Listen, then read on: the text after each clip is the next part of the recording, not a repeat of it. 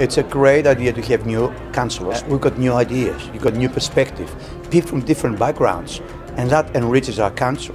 And at the same time, we're reaching out to the different communities in Darwin, and these communities now are represented within council. I love it. I love it because it brings a new wealth of knowledge and experience in the council.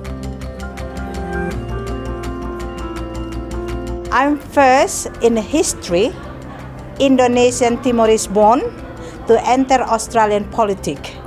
I was honoured and grateful to have the experience, firstly to be voted in, and people embraced me, listening to their stories and knowing that I could represent them and advocate for their needs.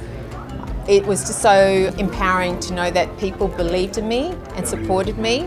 I'd like to really achieve developing Darwin-based ideas. So I think the greatest achievement any alderman can achieve is to see those local ideas come to the front and be achieved in the community. There's one thing I'd like to achieve. I would really like to upgrade our playgrounds and have a strategy for the renewal and upgrade across the whole municipality so our kids have got fantastic resources and infrastructure to play with. Australian people and Darwin community give me trust, and I have to show to them I want to make Darwin better for all.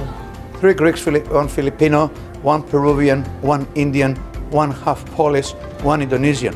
What more do you want? This is the place with 120 different nationalities, and here you've got a council that 6 of the elected councillors are actually represent at least another ethnic community in Darwin. And we were going to work together to make sure that that wealth of experience, that wealth of knowledge is translated to things for our community.